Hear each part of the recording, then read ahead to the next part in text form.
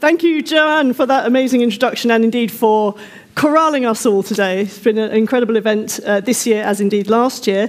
It's an absolute pleasure to introduce our panelists today. And we were talking for about 50 minutes because two of them have to catch a train, public transport sustainability. So it'll be 50 minutes rather than an hour. So we'll get through what we need to get through. We want to hear from you as well. So I'm really delighted to introduce Caroline Lucas, Caroline, this is your third event of today, so hats off to you. Caroline, of course, the Green Party MP for Brighton Pavilion, former leader and co-leader of the Green Party, chair of the All-Party Parliamentary Group on Climate Change, member of Parliament's Environment Audit Committee, and the UK Trade and Business Commission. And one of the Environment Agency's top 10 eco-heroes of all, top 100 eco-heroes of all time. Caroline Lucas. Thank you. Okay, and next to Caroline, Mary Colwell, who's an author, producer, and campaigner for Nature. She's spearheaded, along with others, the establishment of the GCSE in Natural History, which is due to come on the books next year, I believe. Year after. Yep, year after. Okay, well, to be debated. And has made many documentaries for the BBC Natural History Unit. She's also published 3 books, which are available outside on the Red Line book stand, and has a particular expertise in curlews, and has recently been awarded an RSPB medal for science communication. So Mary Colwell, ladies and gentlemen.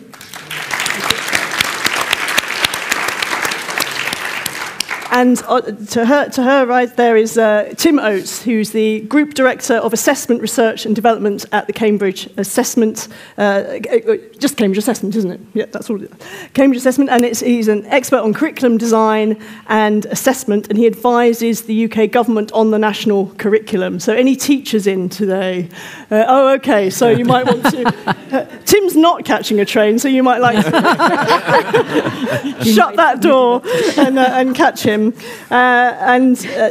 He's also an expert in international systems, and we might talk about how the UK compares to other systems as well, and was awarded CBE for services to education in 2015, I believe. So, Tim Oates. And my opening question to the panel, and we're talking about reframing education, is what was your favourite subject at school? Hands up. English literature. English literature, okay. Geology. Geology, okay. I'm looking at the audience. There's some nods there, yes. Ancient history. Okay, so we've got a full panel here of thoughts. And we have got a number of people working in education with us today, and we do want to hear from you, as we will be leaving at least 20 minutes or so for questions. So start getting those questions going, and indeed, you don't have to have worked in schools to ask a question. We're talking about reframing education. We're going to start with the Natural History GCSE, and I'm going to come to Mary first.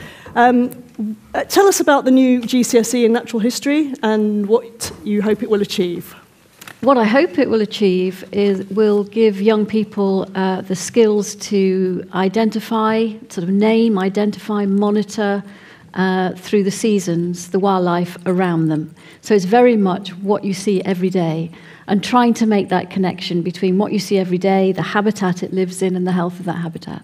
So it's real nitty-gritty local natural history, and then place that in a much bigger context. So start little, get big, and that's what I hope. So we'll start to produce a pipeline of naturalists. Okay. And why do you think we need a qualification in it, as opposed to encouraging people to go and explore the natural world? Well, we can do that, but that would be very random, I think. And some kids get lots of opportunity to go, and they're lucky enough to have parents that are interested or take them. But not everybody has that. And I live right in the centre of Bristol, and there's a very city centre school very close to my house. And I think for some of the kids that go to and from that school, it's probably very little access to the countryside. And so every child has a right to know about the natural world and understand its importance to us. And that's why. I think it's been quite a journey. How did it begin? I'm only 20. Yeah, it was quite a journey. Yeah. 12 years. Yeah. 12 years. 12 years. Yeah. Okay. From when I first came up with the idea to when the government announced it in April last year. So it was, lots and lots of highs and lows. It got much easier when these two guys got involved, which was brilliant in 2018. But it's just a matter of not letting anything stop you. If you just have a vision, and that was my vision, to give the next generation that wonder, that sense of love and awe of nature, and on top of that, the importance of it. If you have that vision, I didn't want anything to stop me. So no matter who said no, no matter who said go away, you just keep going. I can reinforce that. Okay, she does. Right.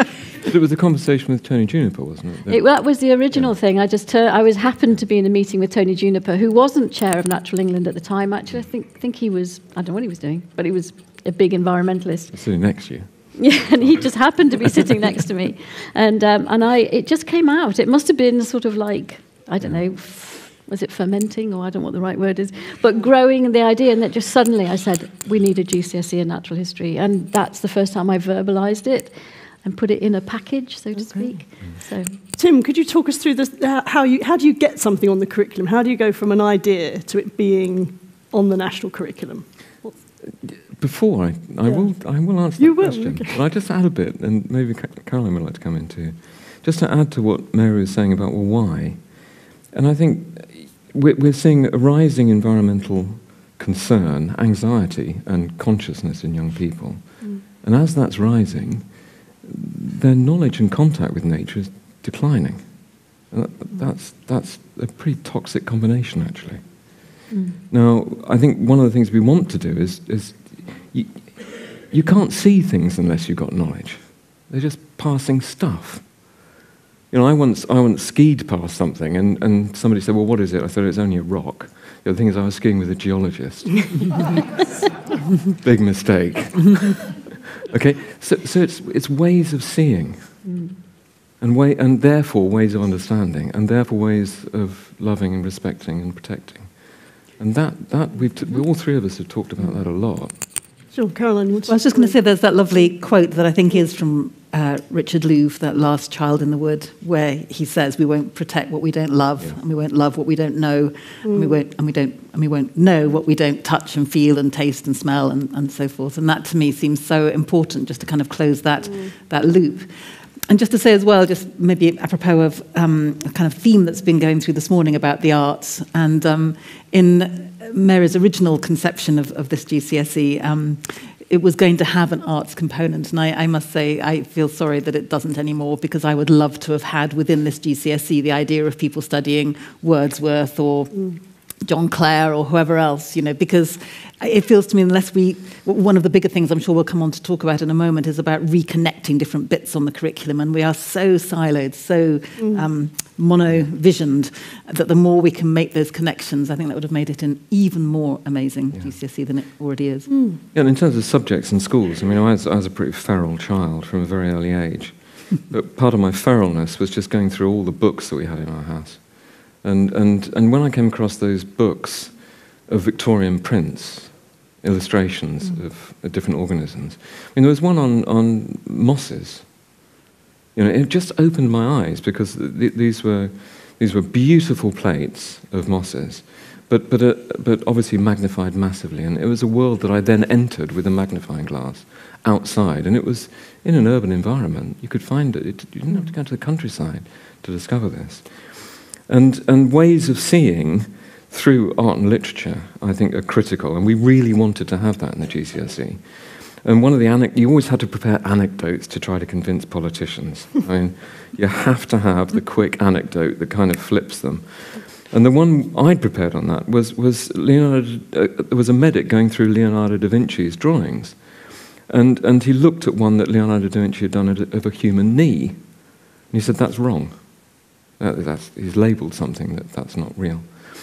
Anyway, he then looked, and it's been an overlooked ligament that nobody has taught in anatomy, in medicine, since that observation by Da Vinci. Okay. Now, that's what's extraordinary about building in an art and a literature component because it helps with ways of seeing. The fact that it was kind of red penned out doesn't mean that teachers can't include it in the learning. And if we've got good learning materials, digital and paper, good staff development, which you really emphasise, Mary, that can be there too. Sure. And everything you're saying, I'm sure, resonates with many people here about children aren't free to roam as they once were, perhaps for good reason, but also their lives are quite restricted in terms of their ability to go out about on their own. We were organising a capture the flag party for my son in the woods for his birthday. Had a group of Year 6 kids down, and one of the boys said, all running around the woods, face paint and flags. One of them said, "Can anyone come here? How did you book it?" And this was Wivenhoe Woods. I'd like to come back next week, like Jump Street, where do you pay? So that was a really sad comment I never forgot. To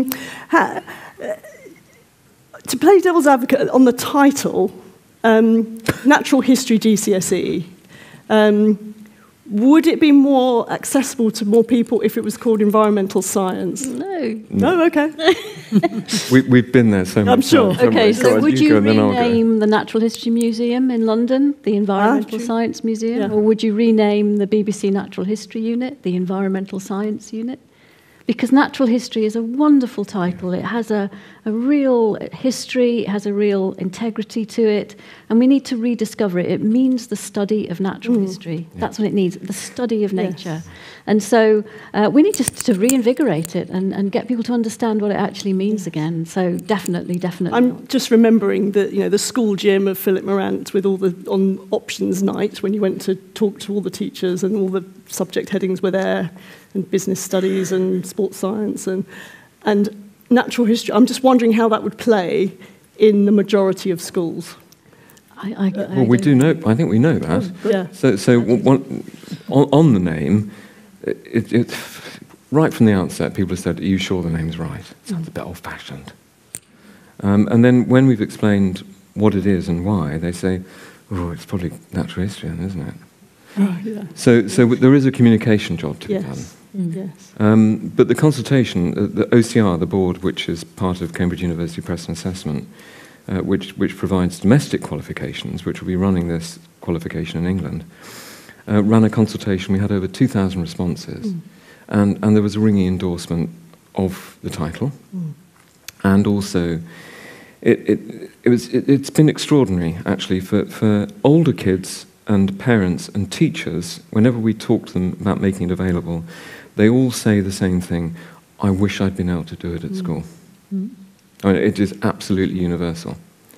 And it's a consultation where we've never had such positive responses of that kind in any other consultation over a qualification. I think the title as well helps to distinguish it from biology, and maybe Mary in a second can give you a lovely definition, but as I understand it, biology is much more around the sort of life systems and processes rather than the individual components, the life itself. But you can explain better. But it's one of the things that people do raise, saying, well, isn't this all already dealt with in biology? And I think by keeping that title of natural history, it does make it more specific. I just think natural history is... we've lost that communication with the natural world, so much so that we don't even know what natural history is anymore. Most people don't know what it is. And we have a big job to do to bring it back and really celebrate it and love it again, because it's about individuals. It's about that flower, that bird, that, habitat that I go to every day. It's about that. And it's not about... We can know all about photosynthesis or the nutrient cycle, but you don't necessarily... You can say, I know about photosynthesis, but you won't know what plant you're talking about. We want to know what that plant is, because that plant's really important, to be able to name it, to know it, to have a relationship with it. And when you start to monitor individuals like that through the year, and we've got some really great naturalists in the audience, Mark Cocker, I'm sure, will agree with me with this, that once you have a relationship with nature, you notice stuff. And nature is telling us so much important stuff about what's happening to the world around us. Not only gives us all that joy and wonder that we so need desperately in our lives, but it's telling us important facts about how the world is functioning. And unless we have people who can see that, read it, have that language, have that conversation with nature, we'll miss so much.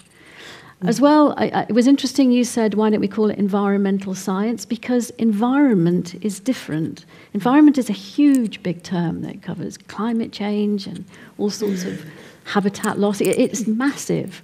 Natural history is very specific. And so it's a bit like, I try and explain it in a bit like saying, you want everybody to be really expert French chefs, but people don't even know what an egg is, you know. So you've got to get back right down to the basics, get everybody understanding what they're living in the midst of, how what they're living in the midst of works, and then we can start to decide how best to do it.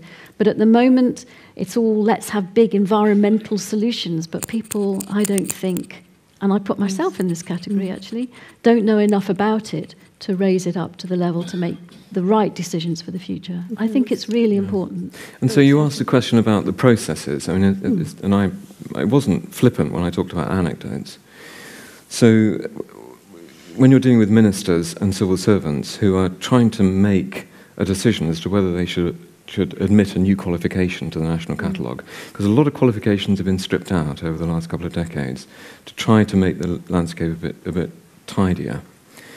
And very few qualifications have been approved in the last 12, 15 years.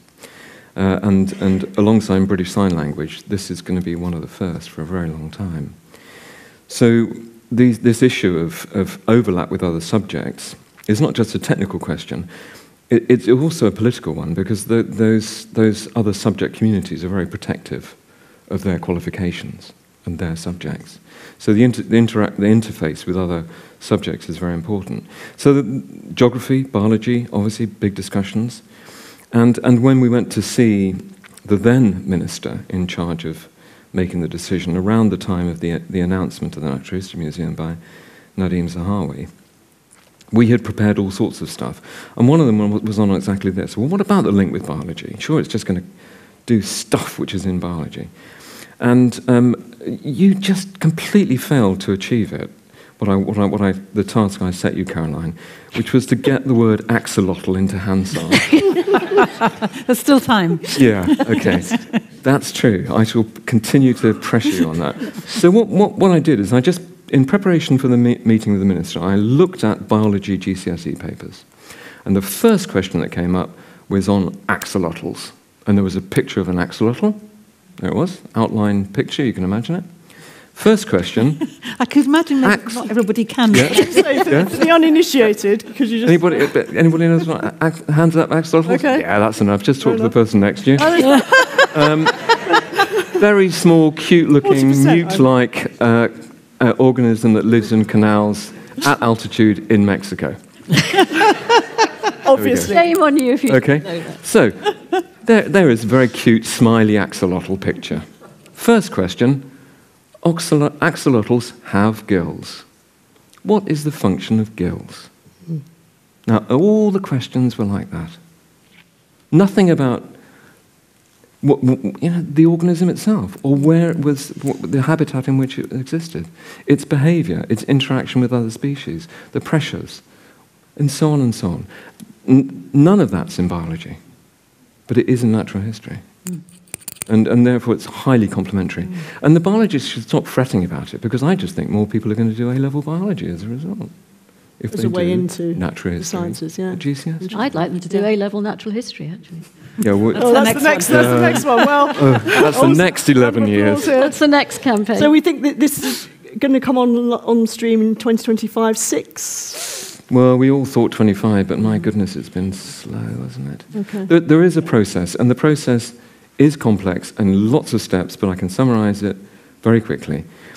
In the past, an exam board would say, a school would say, we've got a great bit of the curriculum, can you help us develop a qualification for it?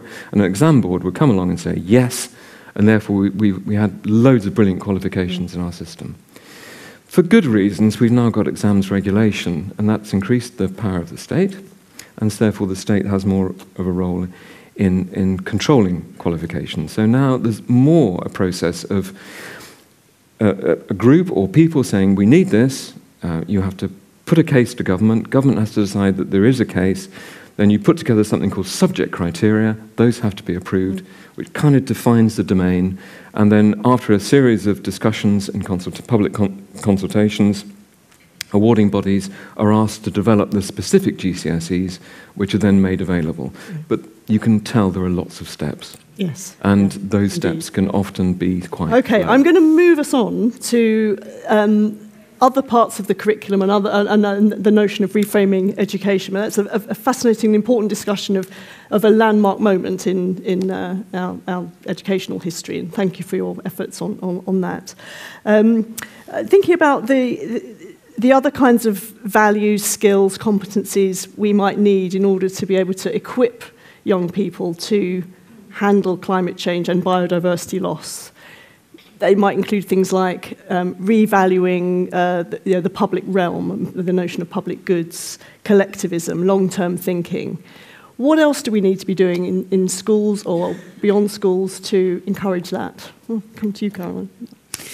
Well, I think, first of all, as well as needing the self-standing GCSE in natural history, then some of that thinking does need to go through all of the different curriculum subjects, because not everyone is going to take the natural history GCSE, but everyone needs to have at least some basic understanding of the world around them and the species with which we are privileged to share this planet. So I think part of it is about the mainstreaming of, I mean, I'm talking perhaps more broadly than natural history, but more of the environmental perspective in everything. And I think that it's also about lots of practical skills as well. I mean, it's really clear that we are living through an incredible emergency, and it feels like the curriculum is still kind of somewhere over here, equipping people for a world that probably isn't going to exist in anything like the way it does today. And so once you've factored things like AI into it as well, it feels to me that we need to be teaching young people some of those qualities around resilience or compassion or some practical skills, and being slightly less obsessed by just getting people through the latest exam. And there was that nice quote from Oates, isn't there, about education being about lighting a fire rather than filling a bucket. And lighting that fire, to me, is about lighting the hunger in young people to find things out for themselves, to come to terms with the world as they're going to find it, and having the skills then that they need to be able to deal with that. And those skills, I think, are going to be more than ever cross-curricular. I mean, they're going to be much less about specific subjects overall, although that's going to be important. So I think a lot of it's going to be about resilience, cooperation, some of those values that we're going to need in the next decades more than we ever have done before. And it seems to me that our education system, and I'm a part of that in the university sector, is very much around personal advancement, getting your grades to get your qualifications to get a job, and universities are ranked on employability. And the whole Ofsted process, in my view, reinforces that. I mean, it's often not necessarily measuring the stuff that's really going to matter, and it's frankly alongside causing a huge amount of anxiety and time distraction into the process. So I would like to see us get rid of some of those inspections and trusting teachers more, and using that time to properly equip young people to navigate the world they're going to be living in, rather than working out how to pass the latest exam in order for the school to be able to have a better Ofsted result, in order to fill, the next hole in the economy that's been identified. I mean, it feels to me that education is so much wider than what young people most of the time are being taught in schools. And if we can engender that sense of that fire being lit in young people for them to want to know more wherever they find that information, that feels to me a whole lot more important than teaching them to pass an exam. I mean, invite Mary, Tim to comment on that. I think the word that we'll hear so much more is localism coming in the next few decades, that we're all going to have to be much more local and to understand our local environment. I think this days of being massive globe-trotting citizens is coming to an end. And natural history GCSE, along with the other subjects, framed the right way, can really help you to be more rooted and grounded in where you are. And I think once you're rooted in your place, and you know your place in your place, then you start to develop that sense of pride, that sense of community, that sense of protection about where you are. And all that will start to filter through. A lot of the naturalistic GCSE will be like soft power everywhere else, if you see what I mean. So if we can become real champions for our local place, I think we'll start making... we'll have a happier society as well as a more grounded one. So, do you think there's a potential tension there with sort of having a sense of place and knowing your place, as you put it there, with an idea about social mobility, moving up, moving out, moving on, getting on? I mean, is there a tension there? I hadn't thought of that, to be honest. I mean, you'd probably be a lot better to answer it than me, but I wouldn't have thought so. I wouldn't. I can't see why understanding your local environment is in tension with developing.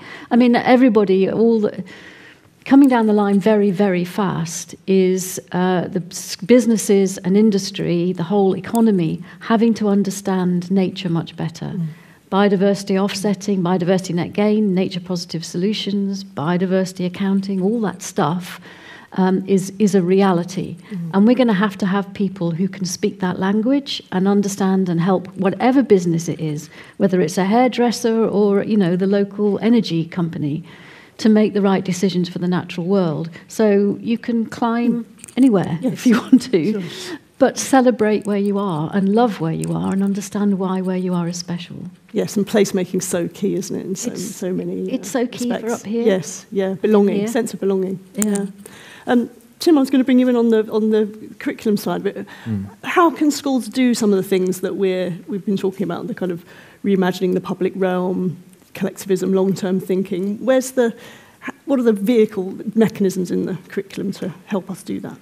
Yeah, so I think that's really important. I mean, I've written quite a few papers on what are the full set of opportunities right the way across the school curriculum for including not only an understanding of the biosphere and the planet and what we're doing to it and how we should be behaving, but also how you can encourage critical thinking and strong sense of social responsibility amongst kids.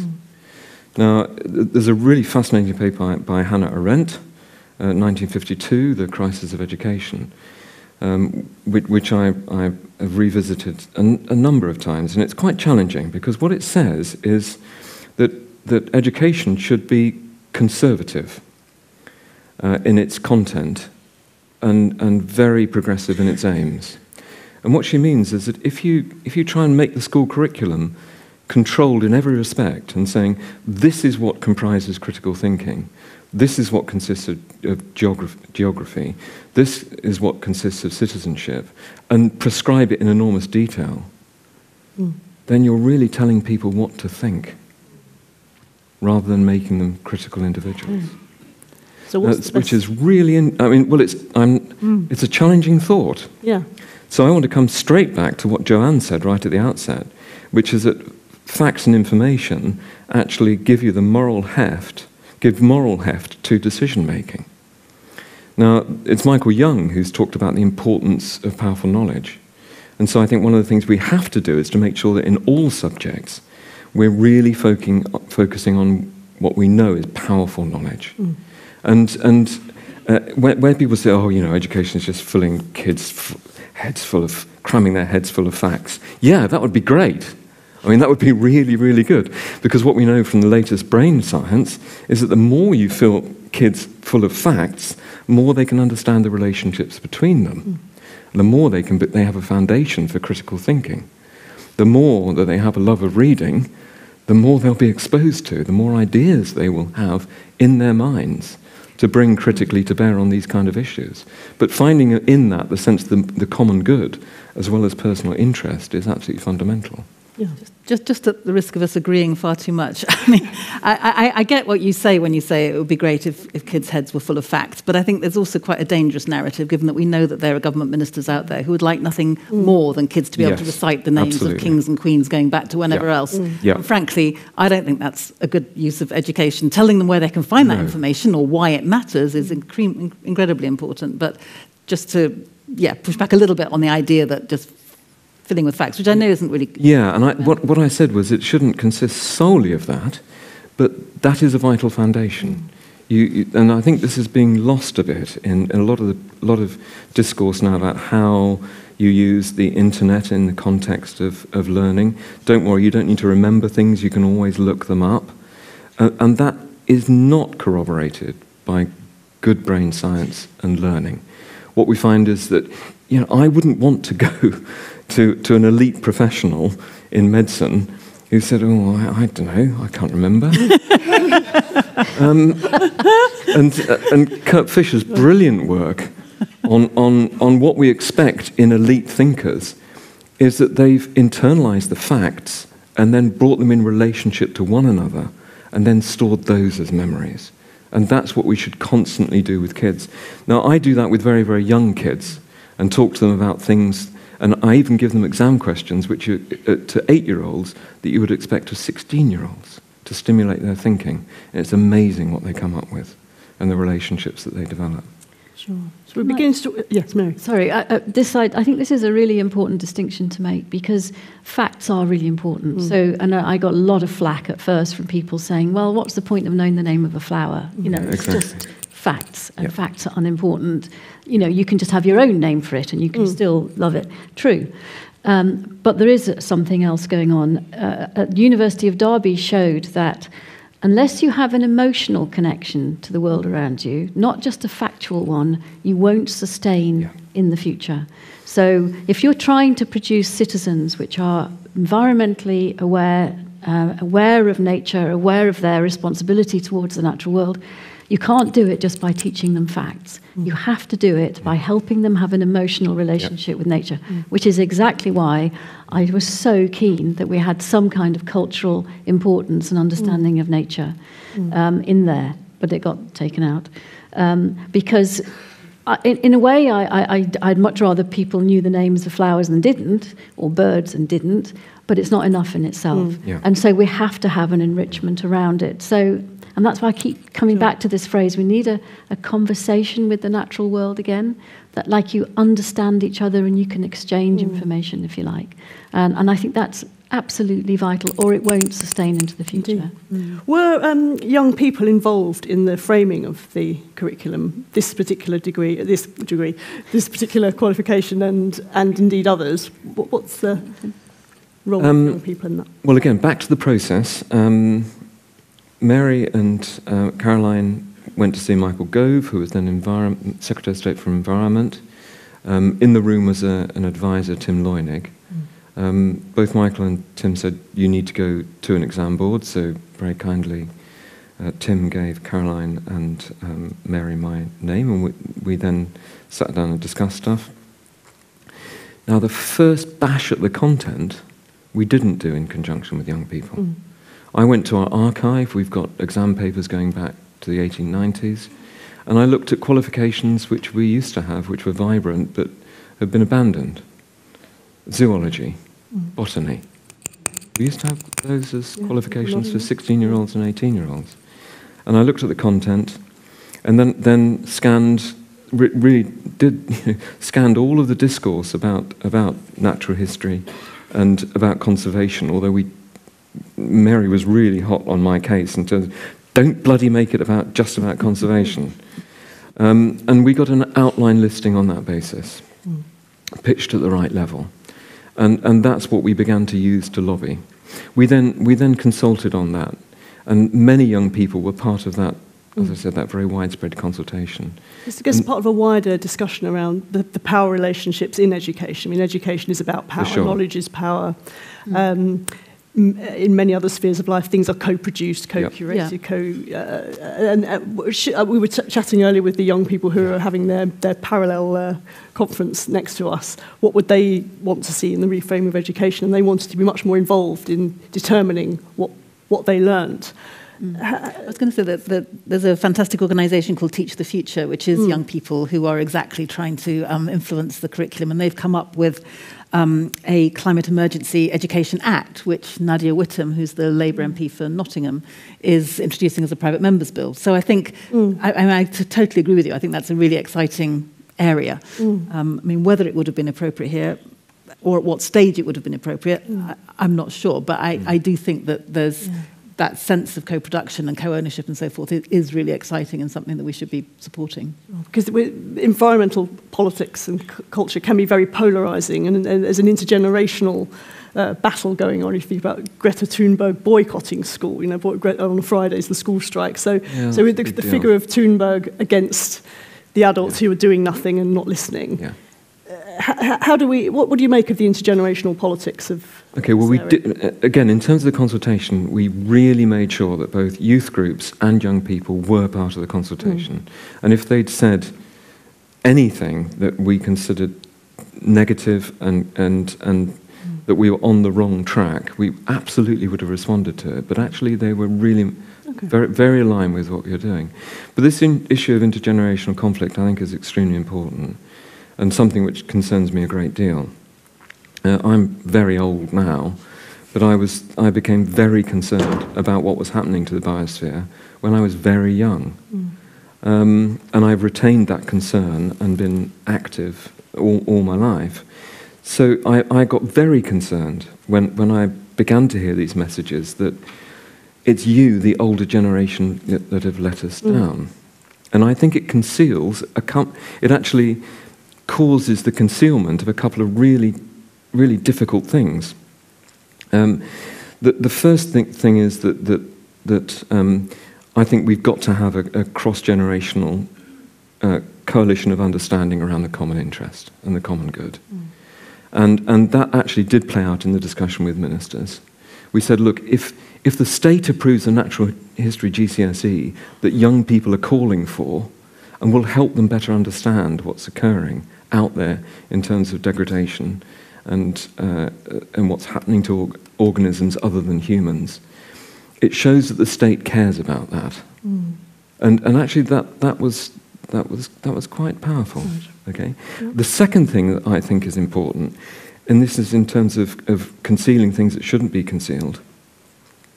What is it that's brought about this? Is it just the deliberate acts of old people, or is it the way we've found ourselves configuring our economy and the way in which our global economy and the way in which we operate day by day? It's more that than the willful neglect of individuals. And those economic relations ain't changing much for young people.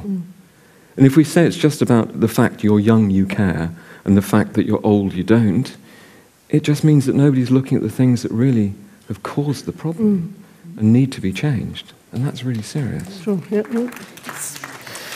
Response there. Continuing with this polarisation theme, so there will be people like many younger people and who want us to go further and faster. And there'll be an Extinction Rebellion on one end of the debate. On the other end of the debate, you've got protesters against ULEZ, against low-traffic neighbourhoods, and that's beginning to gather a head of steam about climate deniers, conspiracy theorists, and so on. So what's your response to that? How do we equip young people perhaps to engage with that terrain? I think it needs to be unpacked a little bit, because I think it's certainly the case that any green transition can't be made on the backs of the poorest people.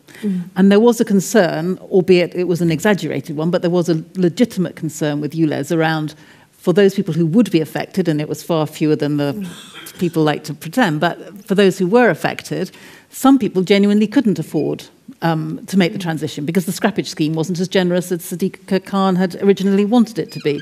So I think when we are talking about this transition, unless we're providing the finance and the support to enable that transition to happen in a way that doesn't hit the poorest, then we're going to be in a really dark place, because there are so many politicians out there and others who are going to leap on this as an example of, and it's already happening. I mean, the way in which Sunak, frankly, has weaponized climate change as the latest culture war, I think is absolutely obscene. And the idea that he would stand there and say that it's for working people that he's now decided to remove the requirement on landlords to properly insulate their homes. I mean, excuse me, it's those people on lower incomes who are the tenants who are now going to be in freezing cold properties because the landlords don't have to insulate them. So I think we just really need to not accept some of those arguments on the face of it, at face value, but really unpack what they're about and make sure that absolutely in this transition, social justice has to be absolutely front and centre of it. Sure. Mary, did you want to come in there?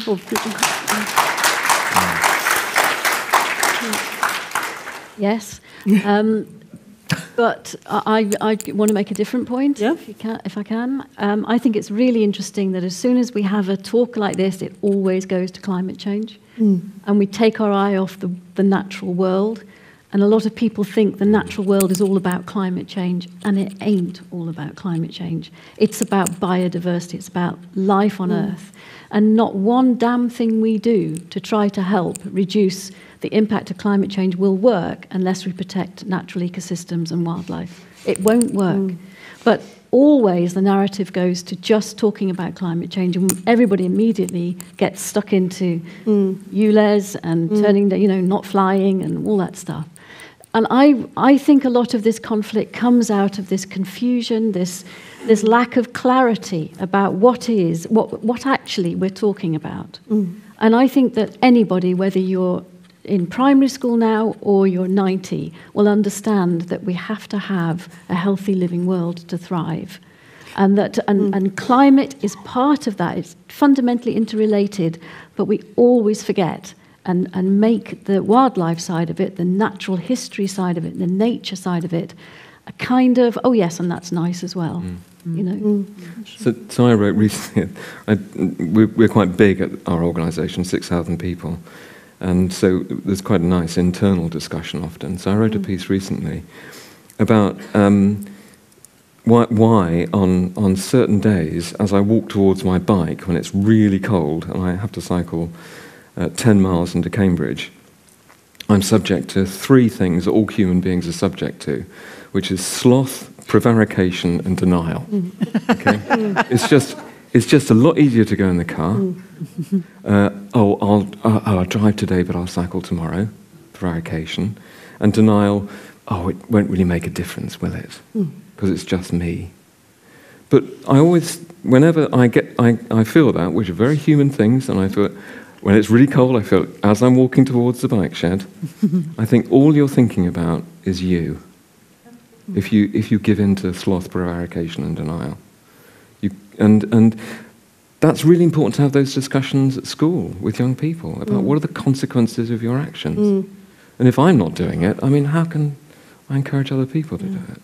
I was chatting to my kids over dinner last night about this, and they said, well, the curriculum is one thing, but the whole school approach is just as important. So if you're, what food are you eating at school? What's the canteen offering? Absolutely. How are you getting to school? Is there recycling in the, how do you use the green space around the school? And I don't know how many schools are able or equipped or have the time to do that kind of thing. But and also they're subject to such amazingly different drivers that pull them in different directions.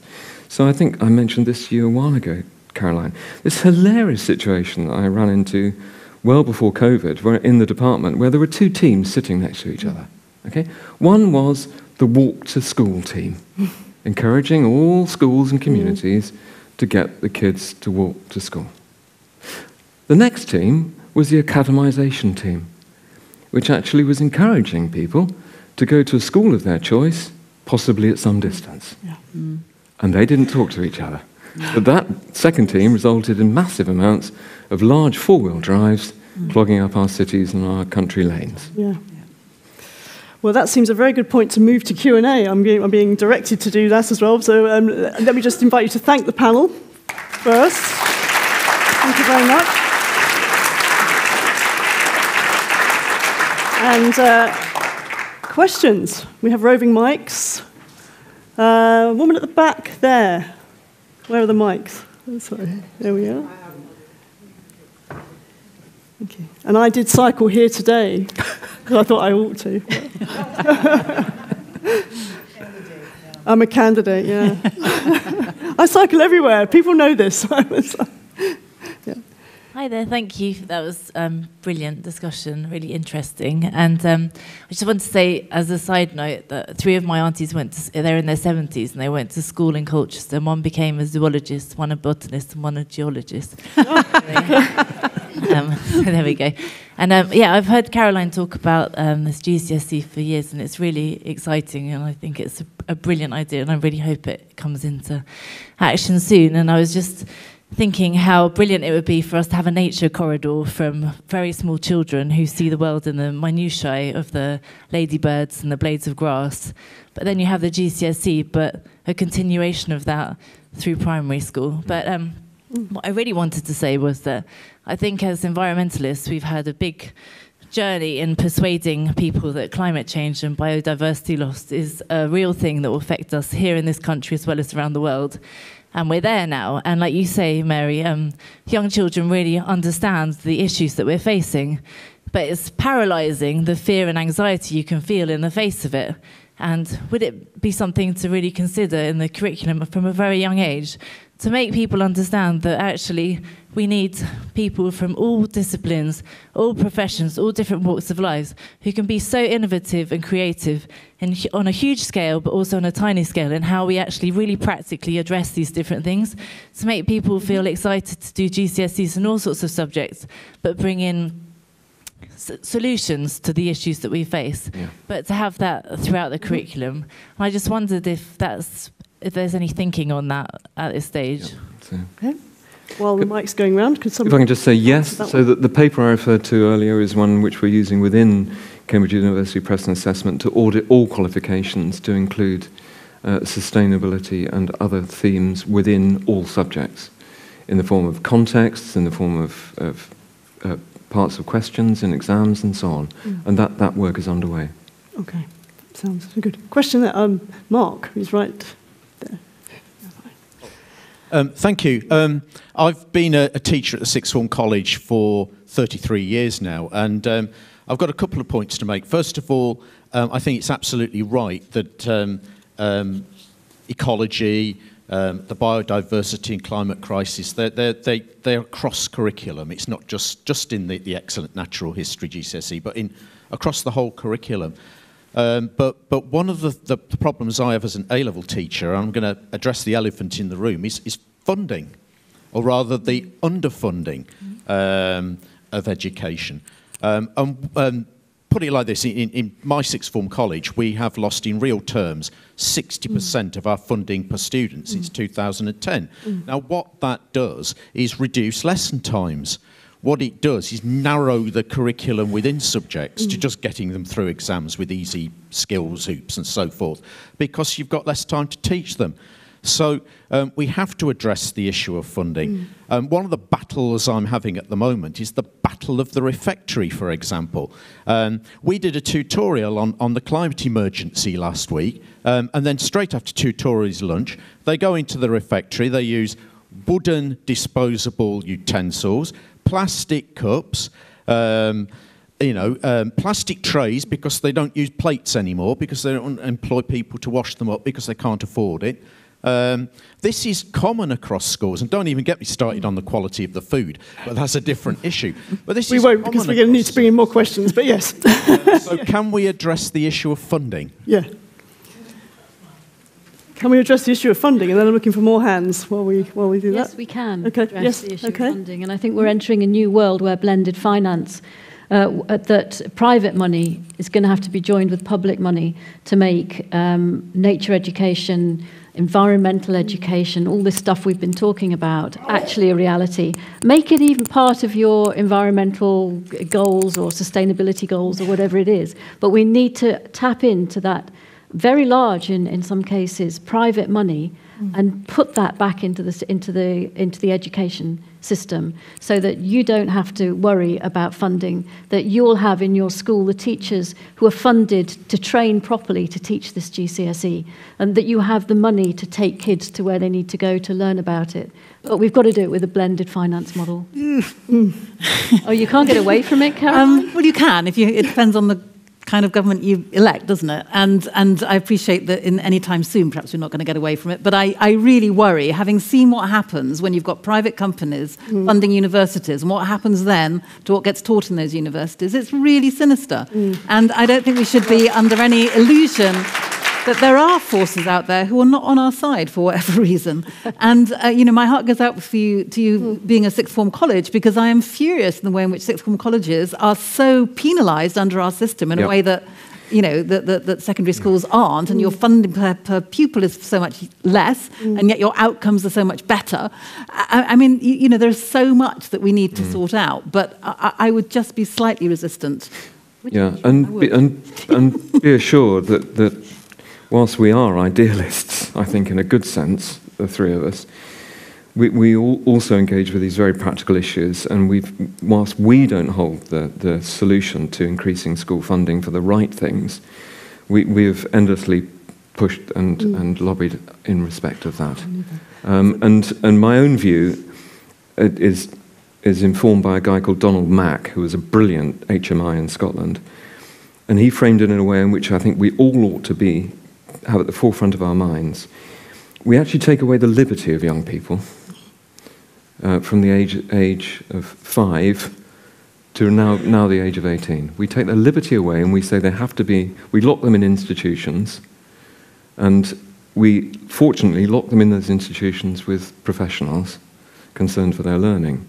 But we've got to make sure that what they learn there is of real benefit to them and society, and is properly funded. Right. And we make that point time after time after time. You hear, yes. Who would not want to see greater funding of our schools, and I think through the state resource that we need. Woman in the middle with the blue scarf. Thank you. All for being here, and I'm really excited. I'm a biology teacher that loves the idea of a natural history one. We aren't going to fight you. But what I'm more concerned with is the entire GCSE banking transmission model of education is antiquated and not preparing our students for sustainable living, for sustainable life. It's really inadequate education. I'm in a classroom and I see government policies say all these lovely, beautiful words about sustainability and integrating it by 2020. Nothing gets to the classroom. Our children are either apathetic or just beat down by the amount of facts, but it's not connecting the facts. And so how would you suggest we can actually reform the education to be educational?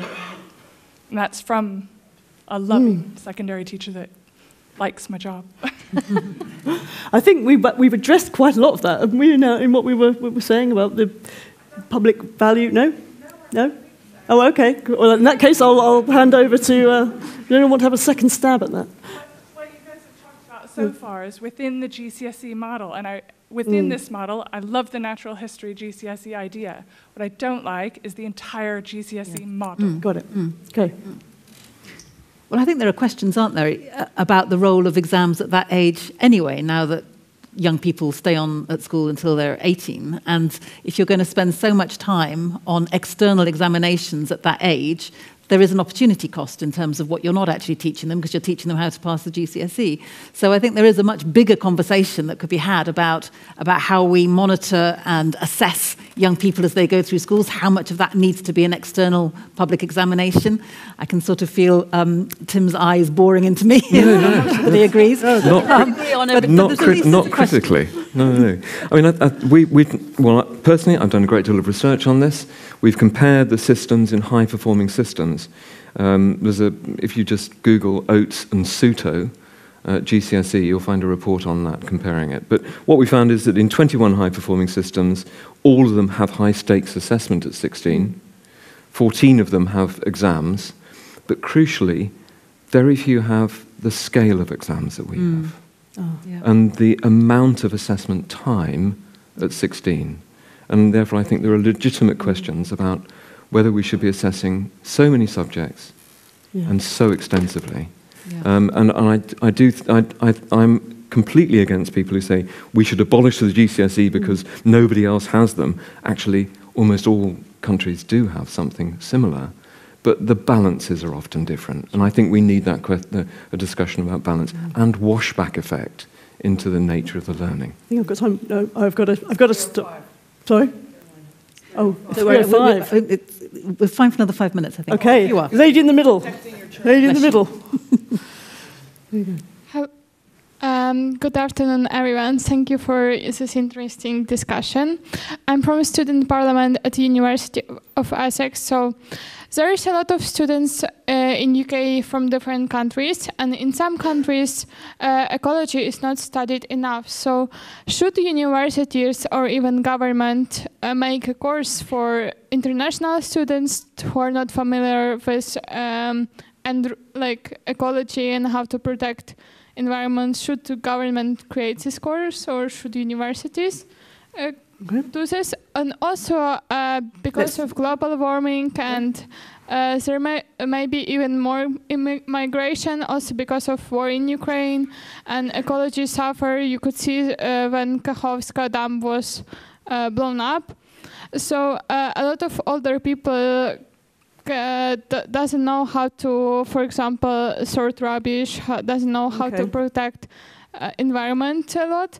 So does local government can create this course for older people, and how this? Let me put that to the panel. Thank you so much. How we Well, if you were going to do it, I would make it open as well to people in the local community as well, because just as Tim was saying, that so many people, including myself, were saying that, you know, we wish that this greater education around natural history and so forth had been available when we were young. If you're going to have some sort of course later on for example, international students, then let's open it up to people in the community more broadly, because it feels like there's an awful lot of us who would like more information. So we talked about GCSE, but also the paper I described emphasised the extent to which we need a new catalogue of vocational qualifications. I mean, there are so many people who are going to find themselves at the age of 40 with 2 or 3 kids with a mortgage in an industry which is full of stranded assets with nowhere to go. And those are stranded workers. Yes. And at the moment, we don't have the qualifications to enable them to switch to industries which are more sustainable, more oriented towards green industries. We don't have those qualifications, and therefore we're looking at what those qualifications could and should consist of. That's so important, because 50% of young people aren't going to university. They're going, and amongst them are going to be the workforce for these new green industries. And, yes, absolutely. And the skill base for that group is vitally important, isn't it? But it's not only, it's absolutely for vocational preparation for those not yet workers, but I'm also very concerned about those who are going to be in stranded workers, because they've trained for things which are now no longer sustainable. Right. Okay. I think we need to end it there, but thank you so much for your time and your questions, and thank you again to our panel. Thank you. Thank you very much.